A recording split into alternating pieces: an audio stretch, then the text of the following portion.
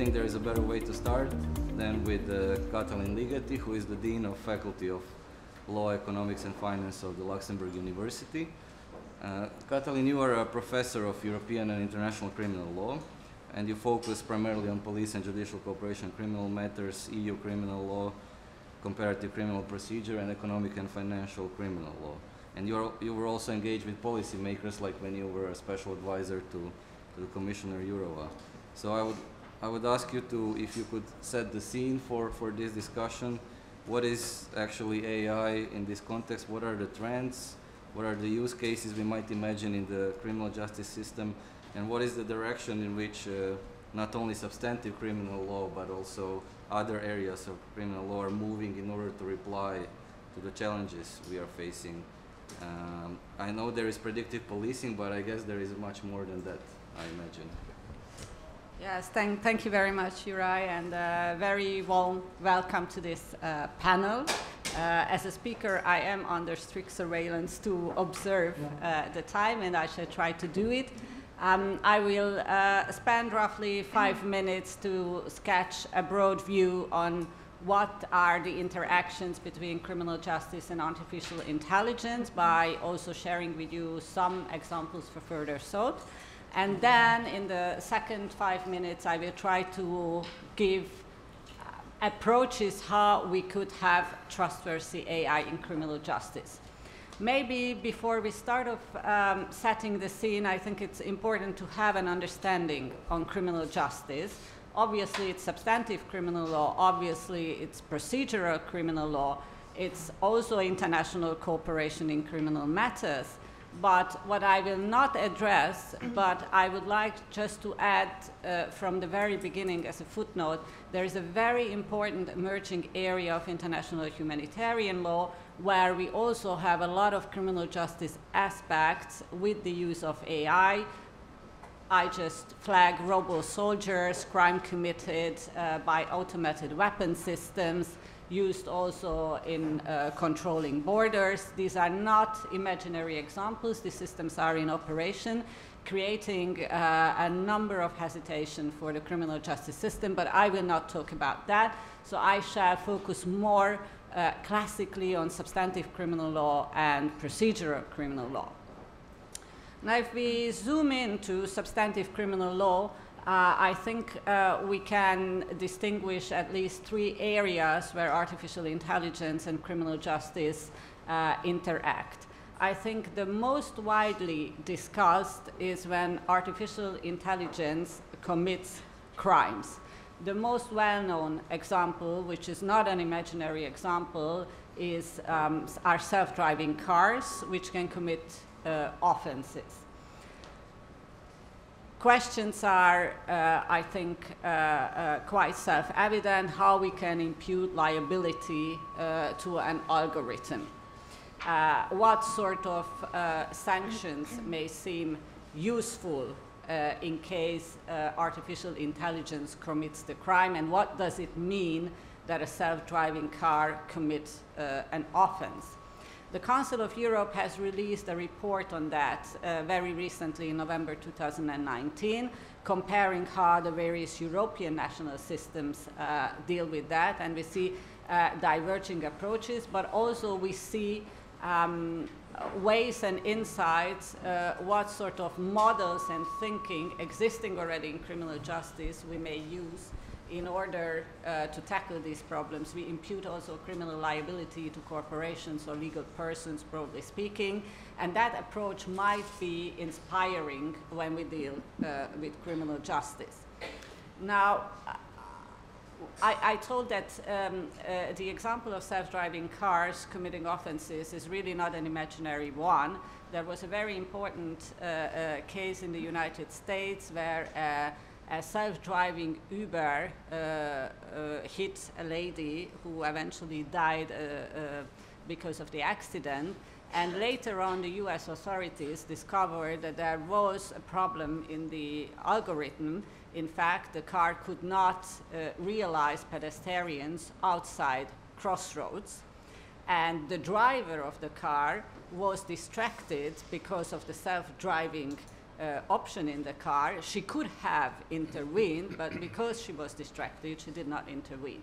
I think I don't need to outline how many questions this raises. Do we combine individual liability with the liability of the car? Do we have two distinct systems? So I think there are manifold questions which evolve.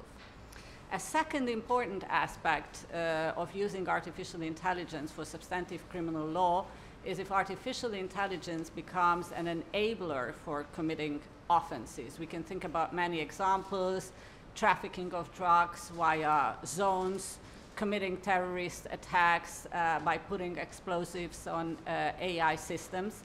But the most common example that we see becoming a problem are phishing emails. I think all of you probably have already encountered phishing emails. Usually they are, fortunately, yet not too sophisticated, so it's relatively easy to detect it if you carefully read the email. But with artificial intelligence, we may have another scale because the algorithm might work more precisely, so it's much more difficult to detect that it's a phishing email. In fact, UNICRI made a study together with Interpol in 2019 to which extent we will see more crimes being committed via AI and whether AI actually leads to new crimes. It's a hotly discussed issue nowadays in criminal justice, and I just coin again an example. Fake news. Today, fake news is not a criminal offense. It's, of course, a phenomenon which is socially probably reproachable, but it's not a criminal offense. Ultimately, if artificial intelligence will be used for spreading fake news in order to destabilize certain systems, the question is whether we should consider fake news as a criminal offense. So as you see, using AI for committing offenses can be in many ways leading to discussing new crimes. Of course, the algorithm itself can be also vulnerable, and that's the third aspect when, so to say, the AI becomes a victim of an offense when it is used or manipulated in a way to commit offenses. If we move on to procedural law, stricto sensu, I think AI can be helpful at least under two perspectives. One is the broad area of predictive justice, where artificial intelligence is used today mostly in sentencing, but one can question to which extent it will be used beyond sentencing in order to make predictions about recidivism.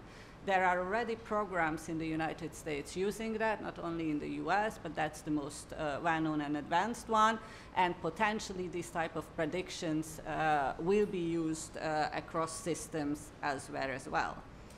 Of course, artificial intelligence, because of its capacity to interpret big data in another way than we do it today, can be very helpful for the investigation. And that's the second aspect in criminal procedure, where we use artificial intelligence for gathering and assessing evidence. There are today already models for using artificial intelligence for DNA, and artificial intelligence leads us to detect aspects of DNA which were not possible so far. An interesting example I would like to share with you, and probably less known. Recently, in fact in 2017, the ICC requested to arrest a warlord in Libya based on information which was derived from images and videos of a satellite system. So the warlord himself uploaded certain images which were then time-stamped and triangulated with other evidence in that case. So images of roads, houses, vegetation were then confronted with other and correlated with other types of evidence in order to find proof that he actually ordered, in that case, execution of civilians. Now, in this particular case in the ICC, it was still humans who did the comparison between and the correlation of the triangulation of the different types of evidence. But one can think that in the future, this will be done by artificial intelligence. I think the mostly discussed aspect of artificial intelligence is predictive policing, where the underlying idea is very simple. Some crimes, such as theft and robberies, are to a large extent predictable because the criminals with a distinguishable profiles tend to commit the same type of offense at the same location or even at the same time of the day. Now, if we look at this broad arena of interaction between criminal justice and artificial intelligence, and we look into the recommendations of the EU High Commission on Artificial Intelligence to create trustworthy artificial intelligence, I will just spend 2 minutes to try to attempt how this can be done and what are really the major questions. One aspect that the Commission's high-level expert group emphasized is human agency and oversight. Can we get rid of human agency and oversight in criminal justice? The question, once again, is not theoretical, because we see in civil justice the emergence of so-called internet courts. I think the most advanced ones are in China. They are used for a certain number of case types, mostly in intellectual property, where it seems that it's more technical litigation, so artificial intelligence can be better used. Now, in criminal justice, we have very stringent rules on human involvement. I just refer to prohibition of hearsay, even the prohibition to submit documentary evidence and the need to actually the judge confront the evidence, oral evidence in court. So it's difficult to see that we would get rid of human oversight in the criminal justice system. I think the biggest questions are probably related to transparency, and I will be very brief on that because I think Lani will address this as well.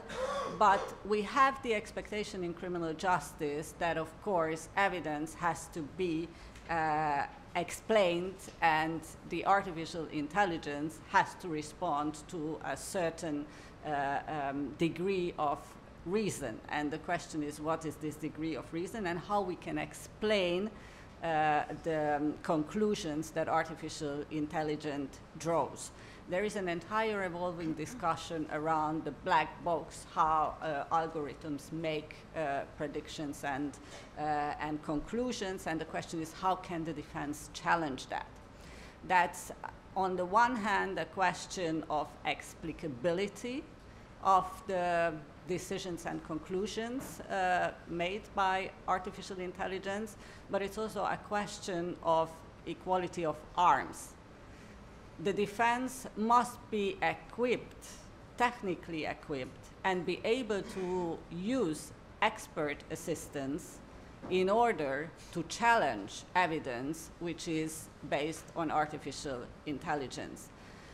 In that regard, I just mentioned one example, and I close with that, is actually a case related to the use of artificial intelligence for predicting recidivism in the United States, where a software was used in order to predict whether the perpetrator is a recidivist or not, and on the basis of that prediction, in that particular case, Sajfert versus Loomis, the person, the offender, got a higher sentence.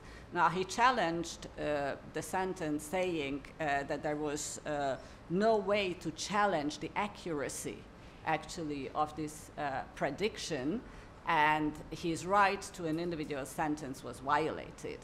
Now, the U.S. Wisconsin court treating that case came to the conclusion that in that particular case, the court reached a decision by relying also on other independent factors in addition to the AI in order to make its conclusion. So in that case, it's all right, but it already, I think, gives us an insight what sort of questions and discussions we may have. To conclude, I think we have to watch very carefully in criminal justice the use of artificial intelligence. I personally find it regrettable that so far, at least at the European Union, the discussion is very much limited to substantive criminal law, and there is very little emphasis on procedural rights and procedural criminal law. And I think we should broaden our view in criminal justice in the policy making when we look into artificial intelligence. Thank you very much, Katalin, for this eye-opening intervention, because we often speak only about AI in predictive policing, but there is so much more in the criminal justice system. And our next speaker, who has a PowerPoint, so he will do it from there, is Frank Schuermans, who is a member director of the Belgian Supervisory Body for Police Information, or Organe de Contrôle, or Control Organe. He's also an Attorney General at the Court of Appeal in Ghent, and a teaching assistant at the Ghent University. Now, Frank, Belgium often likes to do things differently. I live here for a while. I still don't understand how professional football is organized. You have Division 1A and 1B. You cut the points in half of the season. You have 3 playoffs. It's very difficult to understand. And in similar fashion, Belgium also chose to be the only EU member state to have a separate supervisory authority for the supervision and enforcement of the Law Enforcement Directive 2016-680, because all the other member states have the same supervisor as for the GDPR. And so it's great that we have you here, and your body became, or your authority became sort of famous for stopping or banning the facial recognition at Brussels airport. So maybe you can tell us more about that particular case, but also generally about your views or views of your authority about the challenges we are addressing in this panel. So you have. Okay, thank you for the introduction. Well, we have a complicated structure in our system. So everything, we have a Flemish part, we have a Brussels, you know, we have the Walloon part. So it's always complicated here. So we're used to making complicated things. Actually, I must say we have 4 DPAs. So we have a special DPA also for the intelligence services, and then there's another one who has a very small competence. So we have some issues in coordinating the different DPAs, but I think, it's not it's not the aim of the topic today. There are reasons, and the police was asking for it to have a specific DPA. I will not go on that I have 2 slides on the Belgian DPA landscape. You will have the possibility to read that. We're relatively small, and we just started in September 2018, and we are now at full speed with 10 people. So for overall 50,000 police officers that we have in Belgium. We also are oversight over the passenger information unit. You know that every member state should have a passenger information unit. We're also dealing with that, and customs partly. Okay, we'll come to I've tried to focus on 2 things: predictive policing and predictive justice. Katalin has already said something. I'm not a specialist in predictive policing. In fact, I have been starting to study it for a few weeks because I knew I had to be in the panel. But I'm also at the teaching assistant at the University of Ghent, and then there are a few professors who are. So I borrowed their knowledge to try to assess what do we understand under predictive policing. I've got there a definition which seems relatively clear, but still, predictive policing, when I read the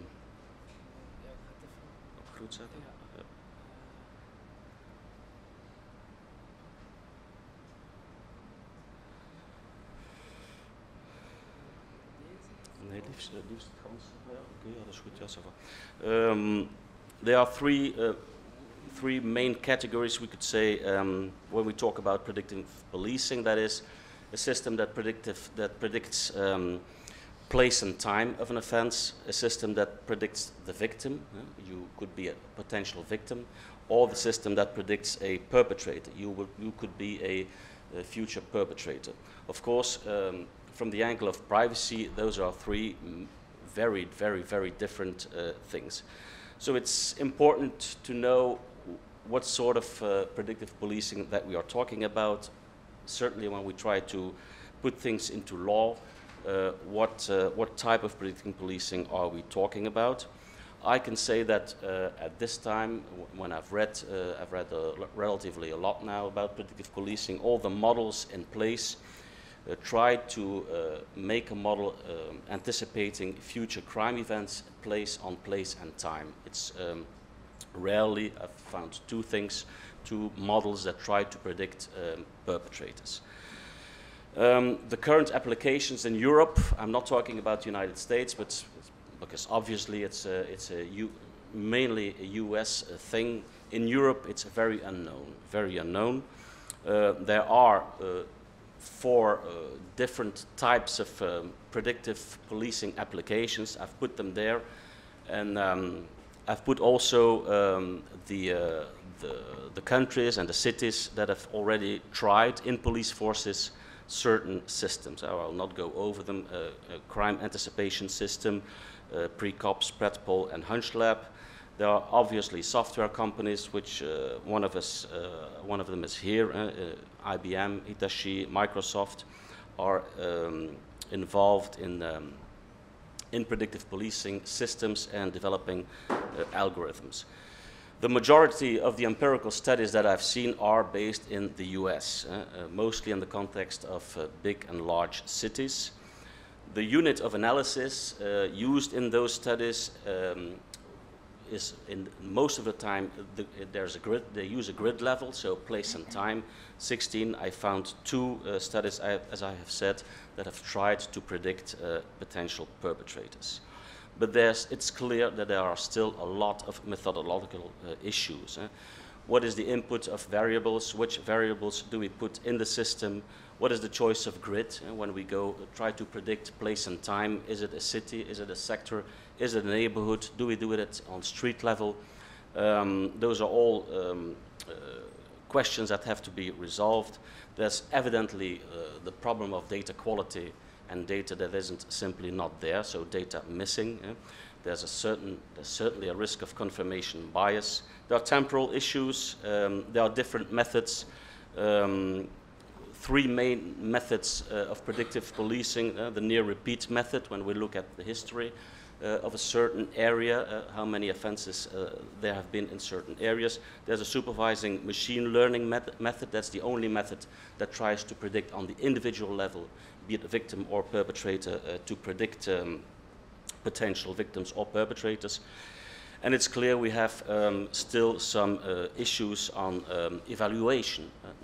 Not any of those evaluations that I have read has come to a clear and specific conclusion as to the effectiveness of those systems, as to the effectiveness of predictive policing itself.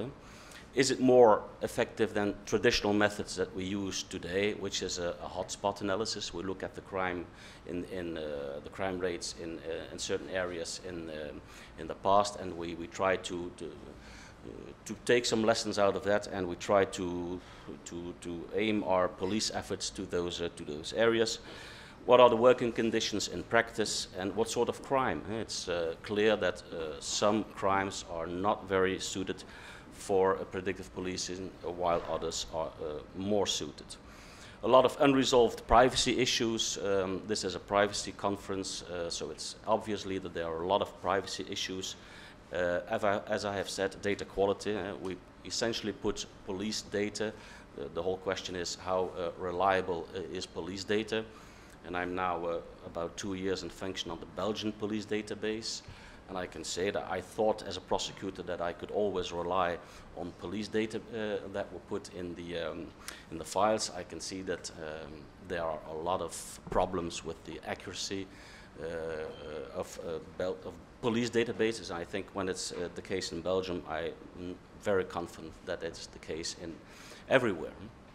So there's absolutely that problem. The security of information, and who has access, how do we store all that information. The involvement of private companies is evidently a big issue. This, privatizing police, certainly in Europe and certainly in my country, that is a very, very big issue.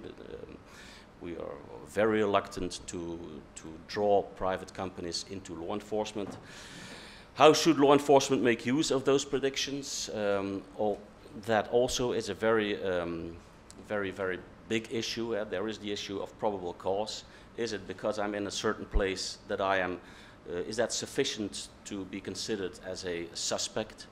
Is it considered when I walk around that street that it is suspicious that I am at that place at that time? There is a higher risk of ethnic profiling, which is evident when that risk is already here today in everyday police working. So when we use those sorts of systems, how do we deal with it? The biased data evidently is a big issue. So I think the need forward, we need more testing and more research methods and more research into the systems. The need of legislative framework, well, that's a big issue. Should we do this at EU level or should we try at member state level? I'm not really clear on that. I'm a bit reluctant to do that on EU level.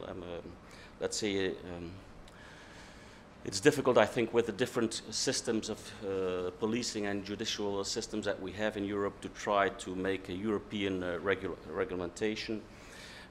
So there's all kinds of questions that we have to address. Personally, should we do all the the privacy laws, the GDPR, the Law Enforcement Directive? Is that enough at this time? I'm not so sure. I would start with certainly only time and place predictive policing, so no predictive policing where we try to do that at the level of the victim or the level of the perpetrator. So those are all questions that we have to face when we try to make a yes, facts in Belgium. Yes, very quickly. So we don't have any system of predictive policing. There is an ongoing research at my university with the Antwerp police. What we do have is heat maps, but that is, I think, common in a lot of countries, but no really real systems of predictive policing. I will go very short on the Brussels case, because evidently that is also an aspect of artificial intelligence. So we had with the supervisory body a file on facial recognition systems in the Brussels airport. So there were 4 cameras in and exit when you went to the Brussels airport here in Zaventem between 2017 and 2019. You were taken by those cameras. They started without any DPIA. That is also typical, probably not only for Belgian police. They start something, and then afterwards they start thinking, oh, is what I'm doing legal? That was a problem. So it was an interview by the Commissioner General that took our attention. We didn't know it was used, but there was an interview with the Commissioner General who was very enthusiastic about the system. And on the basis of that interview, we started an investigation. Bottom line of it, it's illegal, but it's illegal because of the Belgian law of the functioning of the police. Our law states that artificial intelligence systems is only allowed with ANPR technology, so automatic number plate recognition systems. That is allowed.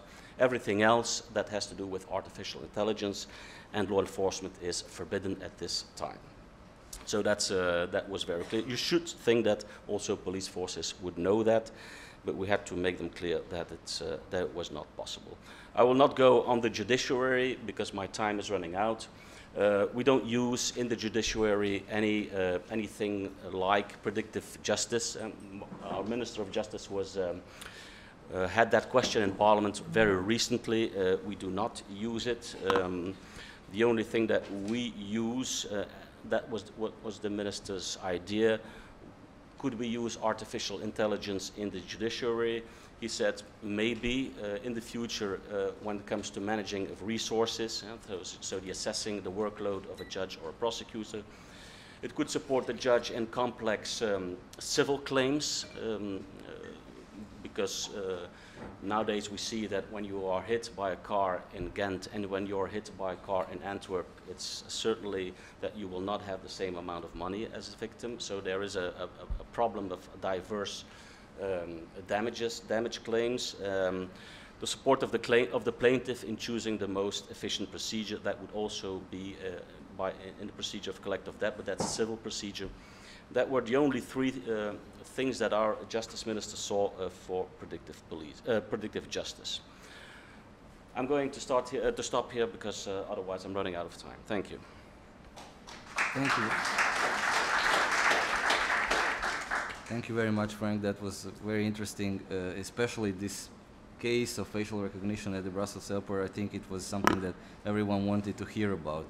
Our next speaker is Lani Cossette. She's a member of Microsoft's EU Government Affairs team in Brussels, where she leads Microsoft's engagement on internet jurisdiction and cross-border issues. She's also on the board of directors for the Cross-Border Data Forum. Lani, you've been following these law enforcement regulations from a business perspective for a while now. And I know companies such as yours would not like to act as law enforcers. And I agree with that. I think we should probably tax companies more and then use that money to reinforce our own law enforcement rather than shoving law enforcement tasks to you.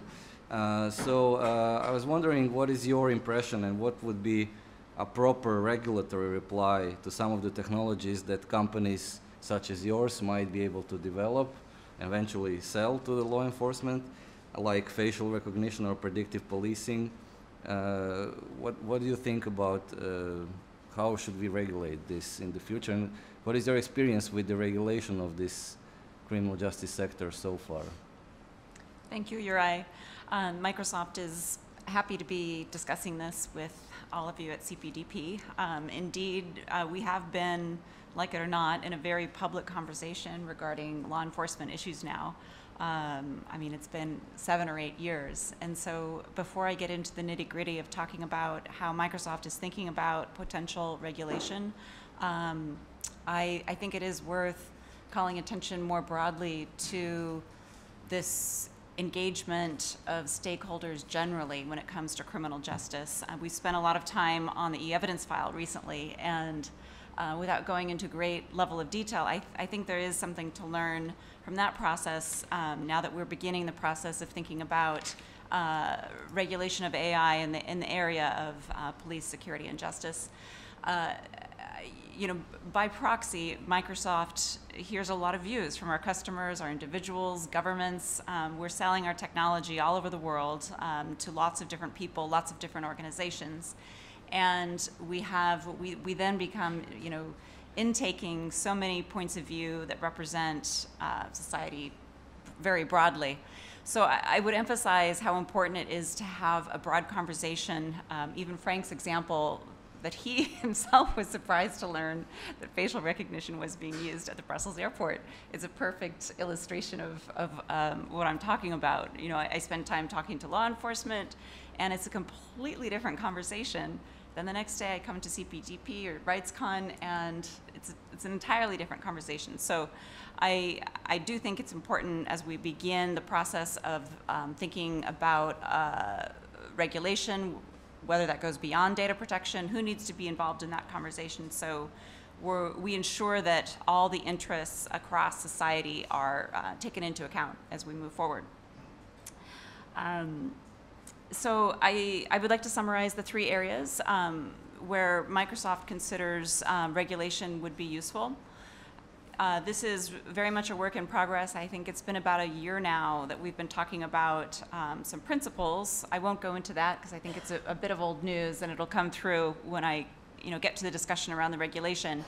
But I think that we are now moving to the phase where we need to drill down into what are these principles and what would this look like in which areas of law should we consider taking a good look at where the market and all of the actors involved could use some clarity in how we move forward. So I think the first area has to do with this concern around fairness and bias. It's something that Katalin mentioned when very interesting to call attention to the use of predictive policing and sentencing. Indeed, this is, I think, a very good example that really illustrates the grave consequences if the technology doesn't work perfectly, if the data is biased, if there's something going on with the algorithm that really tends to confirm biases that already exist. This is something that I think we first need to be aware of, but we're getting to the point now where, how can we think about regulation that could directly help improve the situation, but also create an incentive so that companies like Microsoft and others are able to sell technology that is more accurate and takes into account the biases. I think that's an important first step. So I would call attention to some of the work that was done by an investigative reporter in the US in ProPublica. There was a quite extensive look at a particular company that a lot of the prison systems are using in the US called Compass. And interestingly, there was some testing done, but it was done only internally. And it wasn't until the investigative journalists got to it that they really dug in and discovered and were able to define in a very public way what were these biases. And then engendered a number of research projects by academics who took a hard look. And I think this is exactly the kind of spirit of competition and third-party analysis that we really need to see encouraged in regulation. So I could imagine a regulation that would require legitimate third-party testing done in a transparent way so that the companies that are making the technology are incentivized to have a good look internally and understand what they're putting into the market, and also having the transparent and publicly available assessment of what this bias looks like and what the harms look like. Could apply to organizations that are considering using the technology, or even uses that we may not think about. But indeed, you can imagine an expert at trial who may need to understand and present evidence calling attention to some of those unfair biases. The other suggestion, concrete suggestion in the area of fairness and bias would go to better data documentation.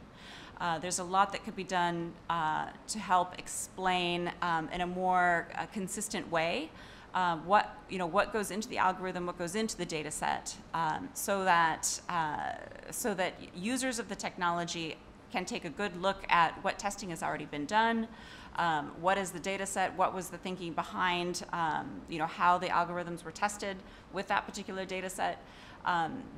We are already piloting some use of this consistent use of data documentation in a number of our production of the technology internally. So it remains to be seen, how this could be written into some sort of regulation, but I think it is an important safeguard when we think about addressing the issues around fairness and bias. The next issue, I think raised by Juraj in the session itself is, the utility of the existing instruments in data protection, the Law Enforcement Directive and the GDPR. On this point, I think we are interested in more input and in how this could work. We are aware of some divergent interpretations of what it means to have a substantial public interest. And this was the core question, I think, in two different cases that came up in both Sweden and Denmark, with courts ruling either way in applying what they would consider to be a substantial public interest and whether the means used were proportionate or not. So I think we should be thinking about whether there's a more consistent and harmonized approach we could take when it comes to looking at this particular test as it applies to the use of predictive policing systems. And then in the third area, I wanted to highlight the issue of democratic freedoms and human rights. This is something that I think came up. Interestingly, the courts are ahead of the policymakers, and I wanted to call attention to what I thought was an interesting analysis in a case before the UK High Court, Bridges v. South Wales Police. I don't want to say that the outcome of this case and the factors that the court took into account are the right ones, but I think it's a good way to start a conversation about how you move from principles and fairness and bias and get into the nitty-gritty of exactly what needs to be regulated and what kinds of measures and tests and considerations can go into an overall assessment of whether or not a particular use of, for example, facial recognition technology, whether it would really make sense to do so. Being cognizant of the time, I have maybe about 2 minutes. 2 minutes to run through the 6 factors. So starting with the court called attention to 6 different considerations. The first had to do with public engagement prior to use, and this has to do with notice and consent, which is always a challenge when you're dealing with public spaces. And in that case, the court called attention to the fact that that the police, in this instance, used social media to publicize that the facial recognition technology was going to be used.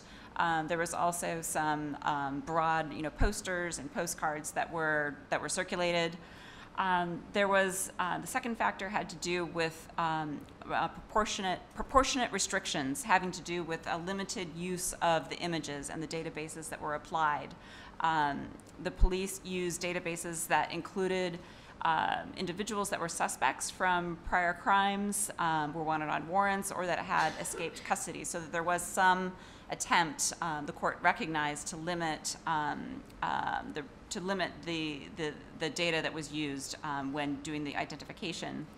The third point the court called attention to was the deletion of false positives, which I think was useful to include. Finally, we've also heard reference today the use of human intervention, the idea of human agency, and that in this case the police required two looks by humans to make sure that there was a match or not a match. If the match was incorrect, then the images were deleted. Interestingly, there was also a reference to the use of data documentation and the use of data protection impact assessments. Finally, there was a reference as well to third-party testing. So I think that this is a useful place to start the conversation. Things seem to be moving fast. Regulation in 100 days in Brussels. So maybe not 100 days, but we have to get to it. So we look forward to being part of this conversation, and I hope that this conversation is quite broad, not limited only to law enforcement and the data protection people, but all of society. Thank you.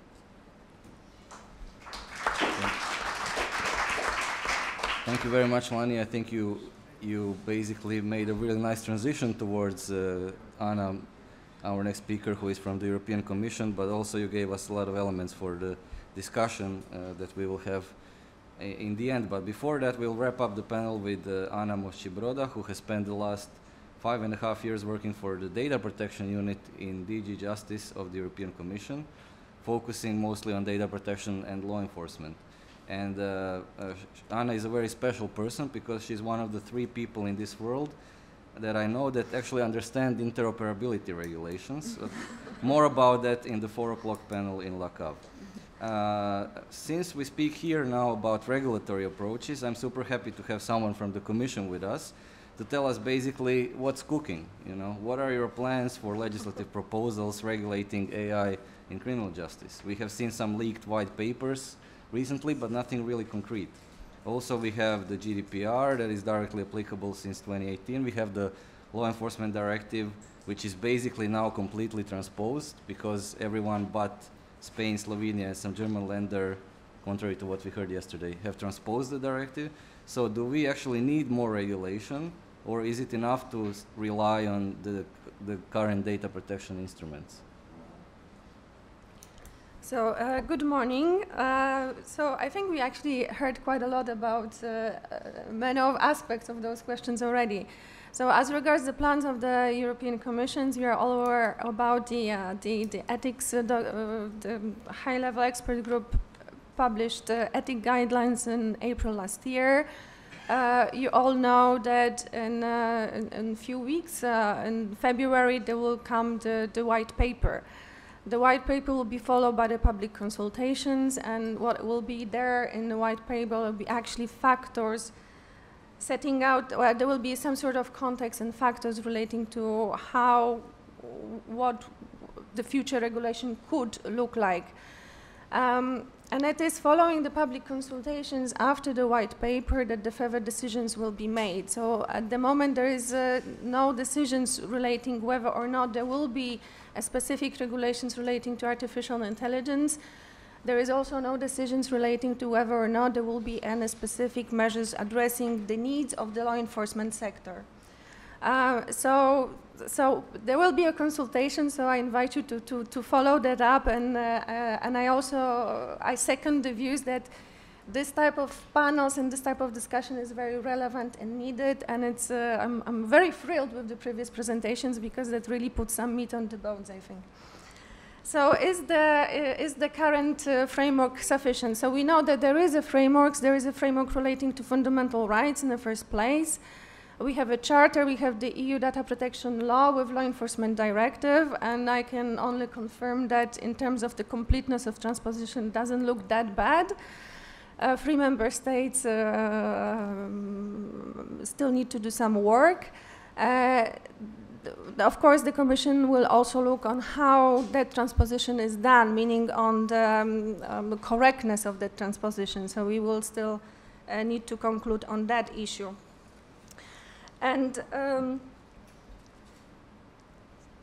we have been also talking quite a lot about the specific risk and challenges that arise. The bias has been mentioned, discrimination issues has been mentioned, data accuracy, and many others. And what I think also is seconding the previous presentations, what I think is important to have in mind that, I think that using the artificial intelligence in the context of criminal systems has impact not only on the data subject that is then subject to certain decisions, that is true, but also to the society at large. And I can only basically quote back the Digital Rights and Tele 2, where the Court of Justice has already said that there is this issue of the larger societal impact on the technology, which is, for instance, the fear of surveillance in those particular cases.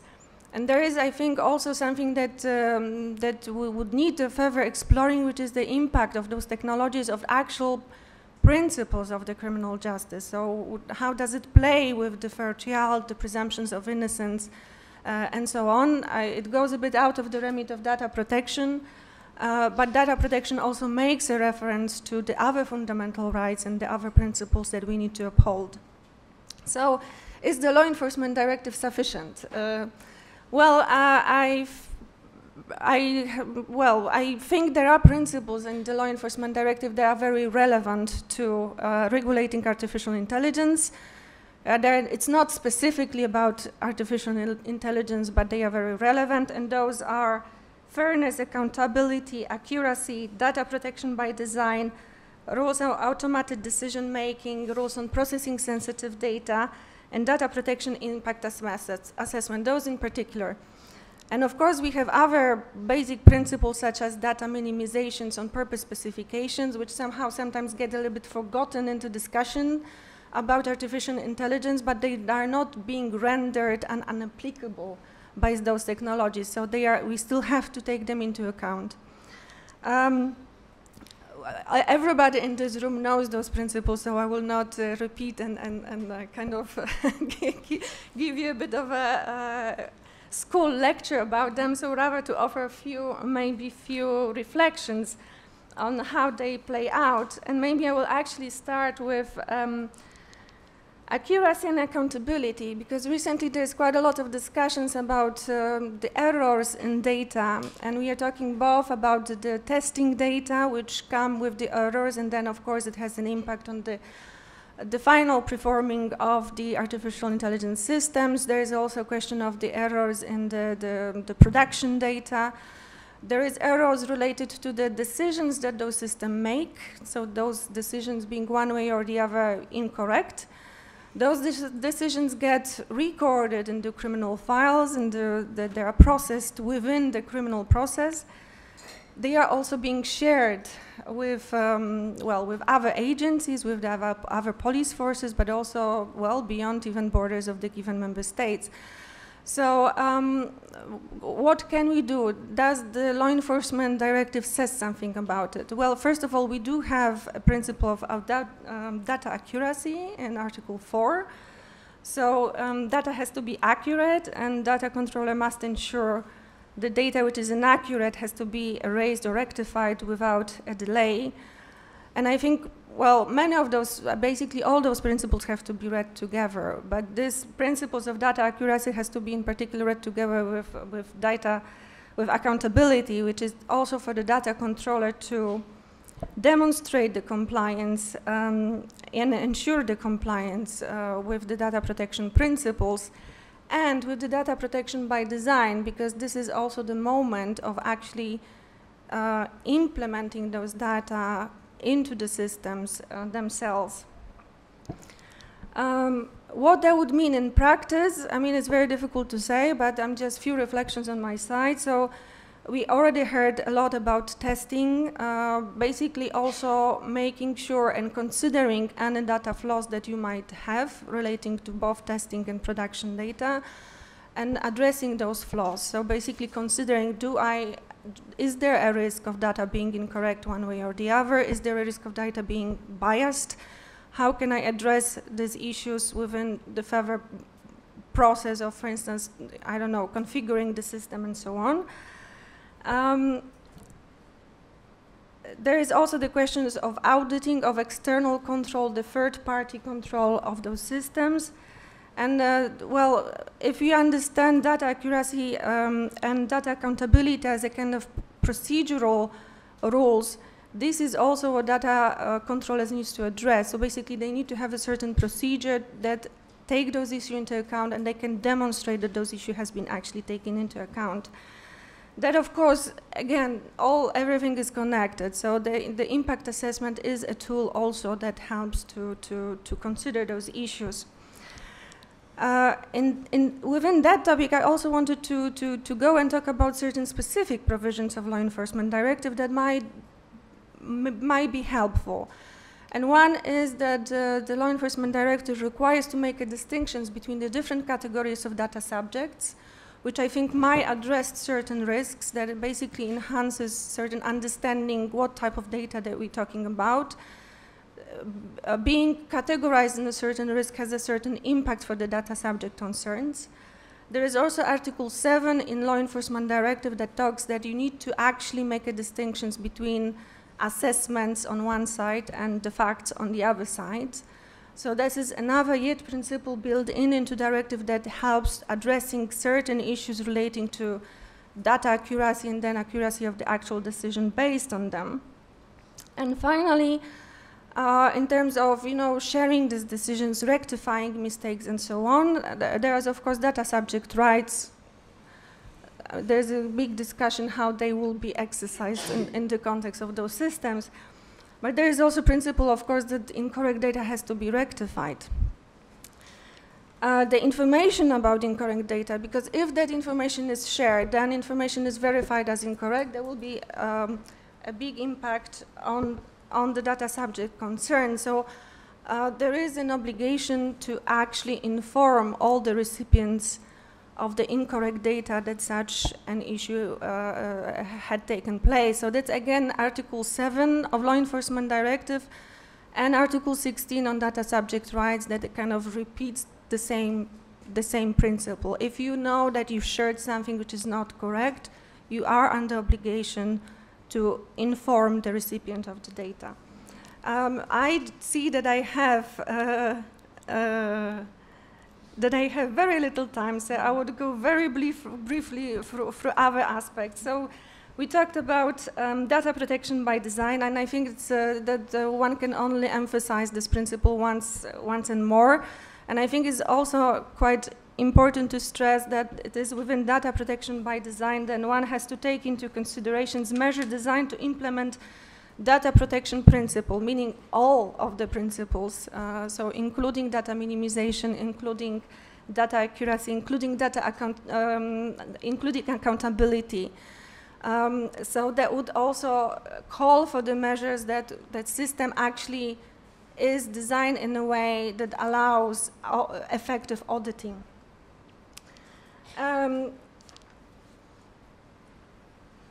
And then, because of the time, I would go basically just to say what are maybe final challenges relating to specific challenges relating to the artificial intelligence.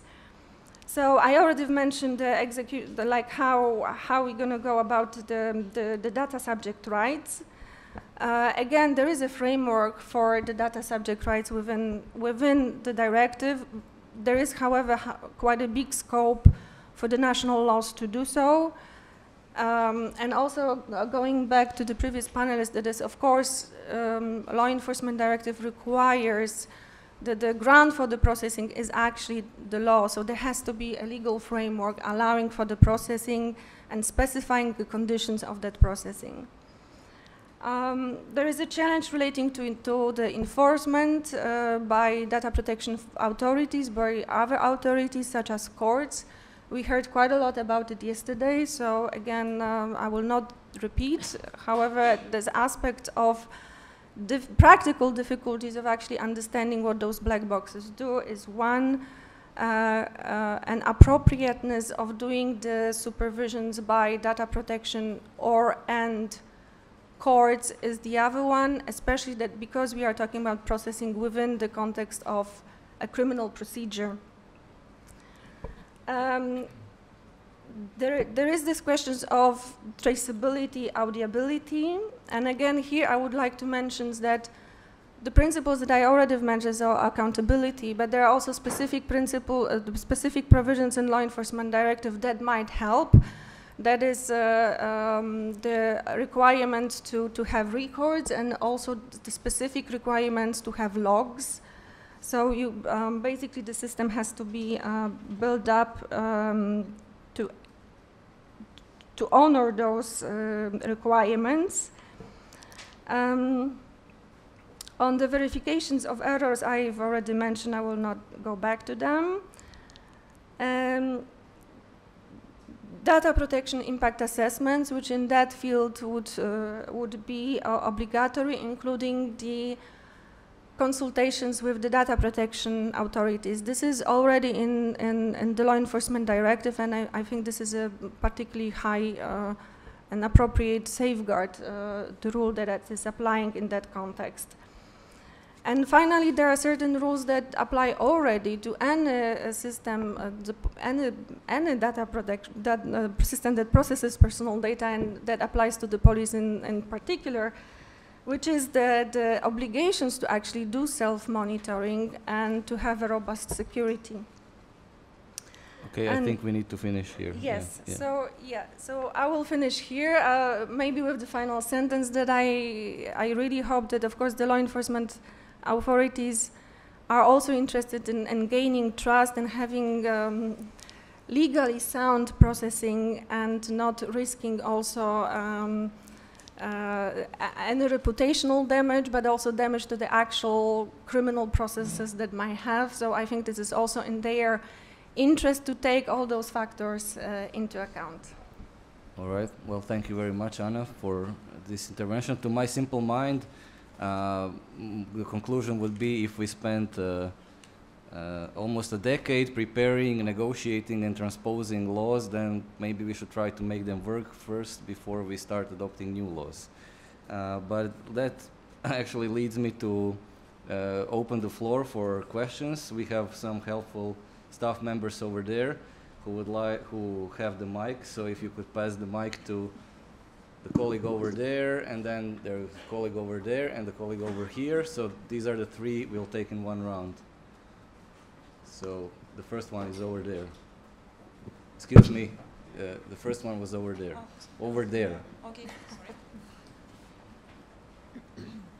Hi, I'm Chi Zhang from Lani University. I have a question for Anna and the rest of the panel members, which is, I heard that you talked about many times of the data accuracy, but to my understanding that there is a nuanced difference, or to some extent there's a huge difference between the data accuracy and evidence accuracy and information accuracy.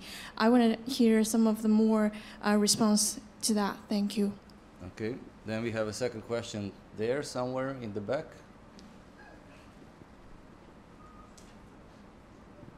If you could identify yourself, please.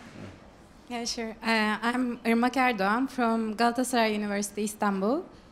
I have a question regarding the data collected for preventive purposes can be used during criminal procedures. And do you think that purpose limitation would be considered together with the principles of criminal procedures law, such as the fruit of the poisonous tree? So can the courts discard such data? The second question is, what's going to happen to our right to remain silent with the IoT at our homes and all the data collected around, like by CCTVs and everything? So, thank you. All right, thanks. And then we have one question here in the front. And then we'll reply to them. Hi, my name is Martyna, and I'm an academic from Adam Mickiewicz University in Poland, and also from IRCP at Ghent University. And I have a follow-up question and comment on the issue whether or not we need artificial intelligence, special regulation on AI in criminal justice system. And this question also keeps me busy, and my reflection is that if we compare GDPR to the Law Enforcement Directive, then we can find that the Law Enforcement Directive does not rely on the principle of transparency, which is one of the crucial principles in GDPR. So this lack of the principle of transparency in the directive, in my opinion, it has vast consequences, because if we compare the list of the rights of the subject, of the data subject, then we can see that in the GDPR there is a right of information and meaningful information about the logic involved against automated decision making and profiling.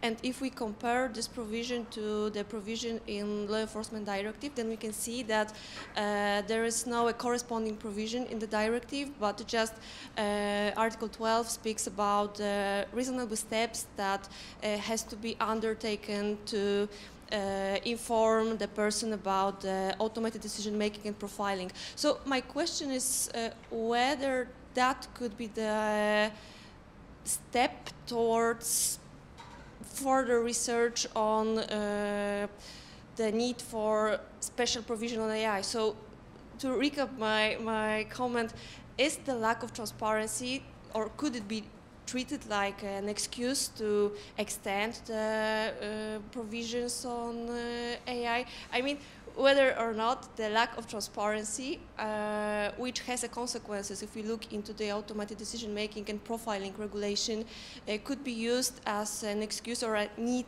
for further regulation on this matter. Thank you. So, Anna, you can start first. Yes, very good question. So starting maybe from evidence versus data accuracy, I think it goes, I think there are many aspects to data accuracy and how they are seen in the context of criminal justice and criminal process. So of course there is this issue of like how the evidence is then finally assessed by the courts and on the admissibility of evidences, and that aspect is basically under the remit of the national procedural rules of the member states. And those rules might differ. On the purpose limitation,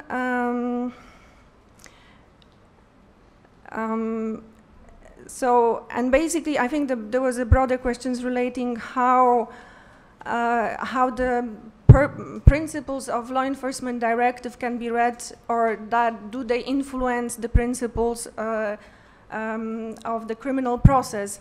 That's exactly one of the things that I think is a very good question to further looked at, how they interplay, but that I think that there is this interconnections and relations, and again, I think that the purpose limitation is still alive and has to be considered, and the fact that, you know, that certain data has been used, I don't know, for instance, for testing and for developing the AI should not be an excuse neither to kind of prolong the life of this data beyond the certain retention periods, neither there should be excuse or then the data kind of coming back into the realm of the actual criminal process and procedure. So I would say that the purpose limitation has to be respected and enforced. The right to remain silent, again, this is the question on how the artificial intelligence impacts on the principles of criminal justice. I think there are people in the room who could actually say much more on this than me. But it is definitely something that needs further examination.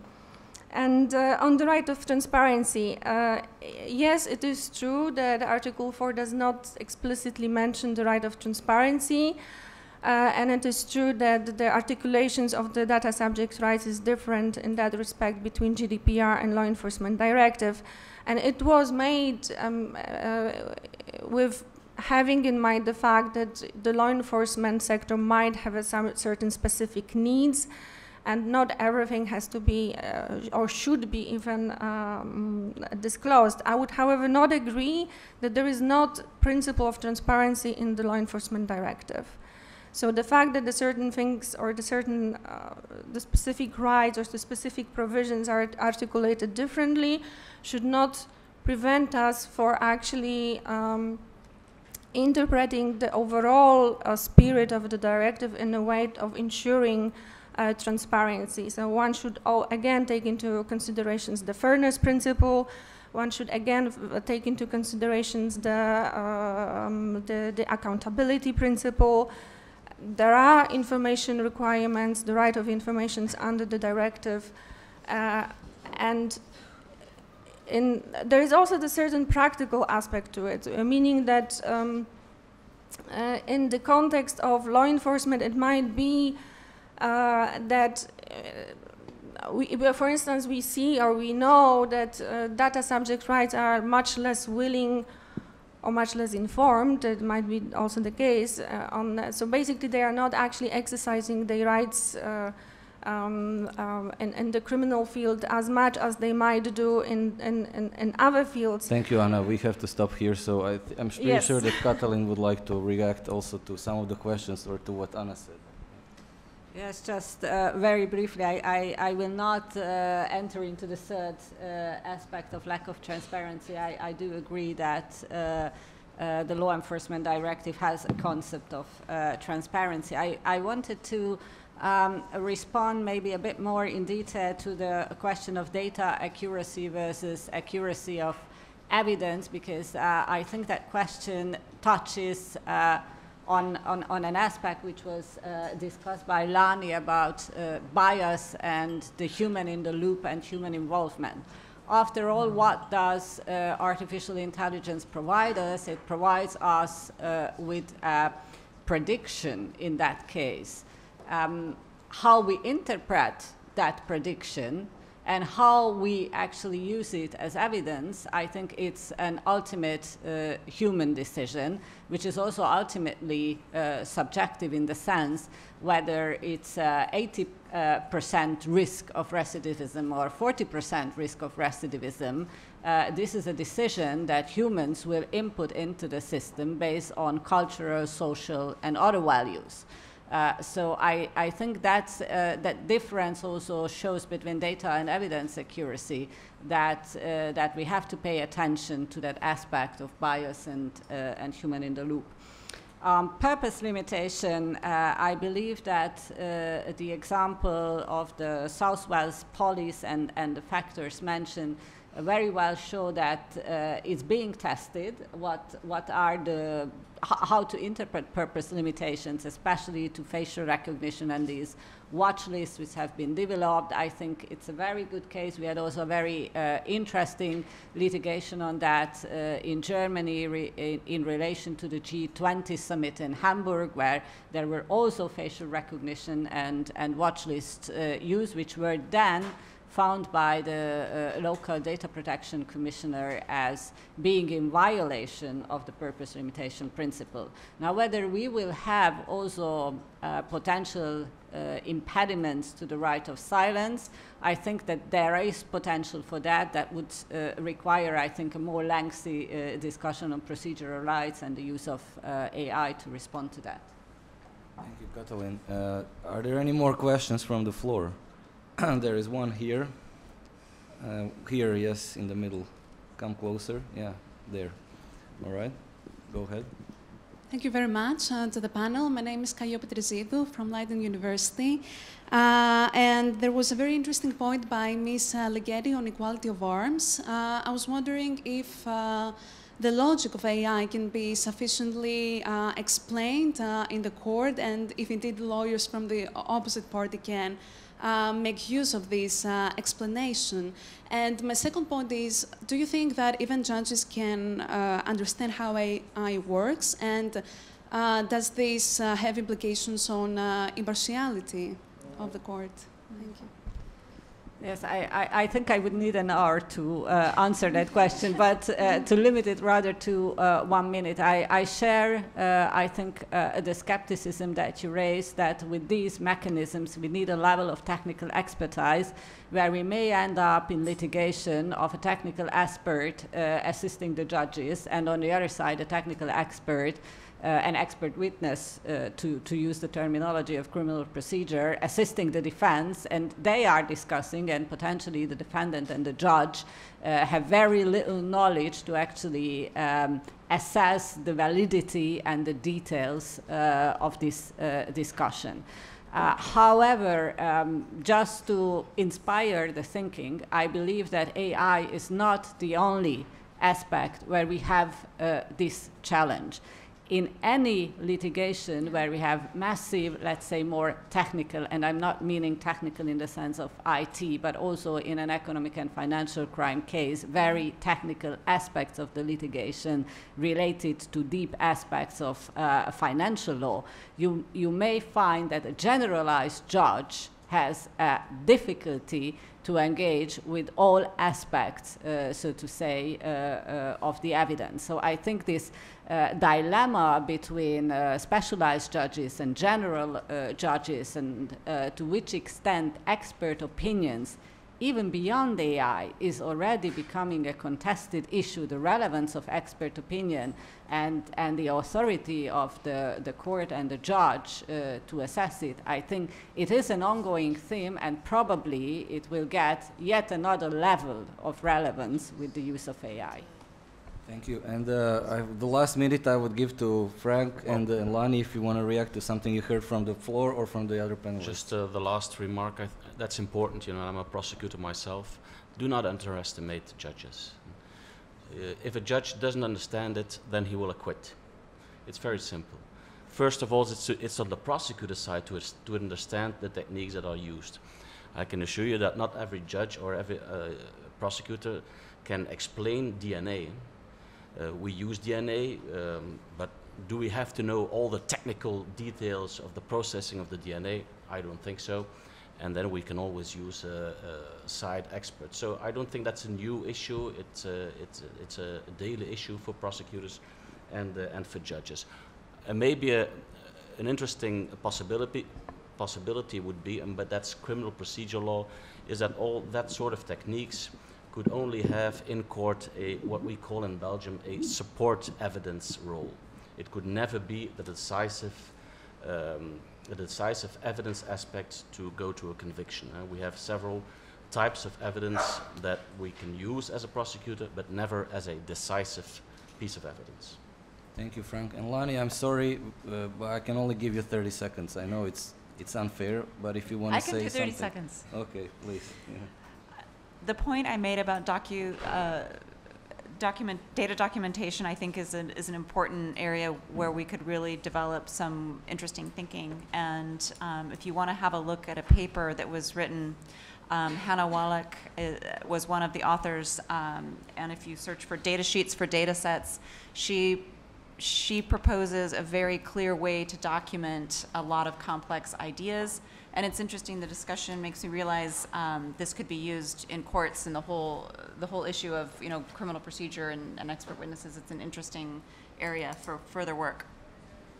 Thank you very much. Thanks to the panelists, thanks to everyone. We have to beat it because the other panel is eagerly waiting. And enjoy the rest of the CPDP, and thanks for coming.